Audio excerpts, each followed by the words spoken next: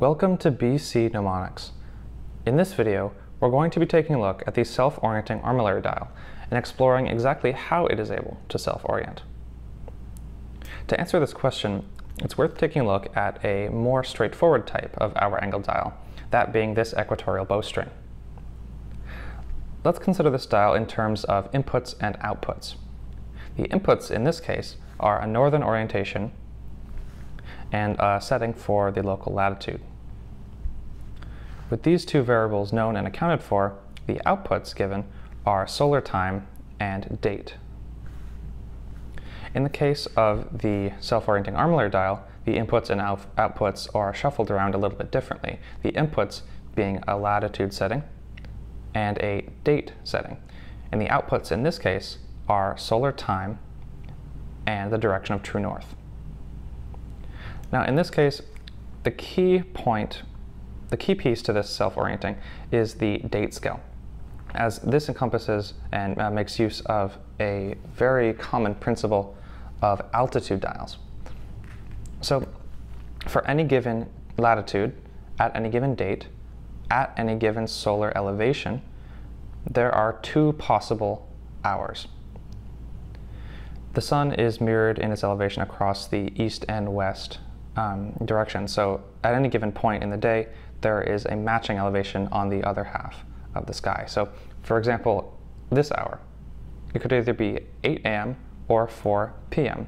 The sun has the same elevation at these two moments, simply 8 a.m. in the eastern portion of the sky and 4 p.m. in the western portion. So how do we know which hour it truly is if I'm taking this measurement? Well, there are two ways to know. One is having a rough idea of the direction of north. If I know I'm taking this observation in the eastern portion of the sky, it's 8 a.m.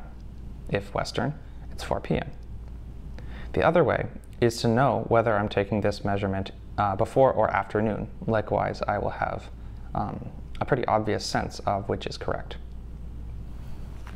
Now, this principle, as I said, is also at play in the date scale here. As I said, for any given latitude at any given date, at any given solar elevation, there are two possible hours.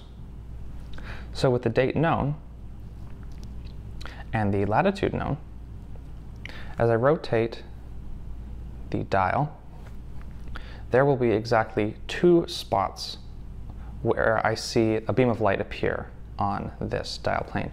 One is the current solar hour, and the other is the current solar elevation mirrored across into the opposite half of the sky. Now again, I can know which is correct by either knowing the direction of north or my current position relative to noon. The output of a true northern orientation also comes from the hour being known, as when the correct hour is indicated by the point of light on the hour plane, the entirety of the dial is locked in place and acts as a miniature model of the celestial sphere, with the gnomon assembly paralleling the celestial axis and axis of the Earth, and the hour plane paralleling the equator. So in addition to telling the time, this dial is also able to function as a solar compass and model of the celestial sphere. Now, I hope this explained exactly how the dial is able to self-orient, but it also introduces an interesting concept, that being that this dial is an interesting combination of altitude and hour angle.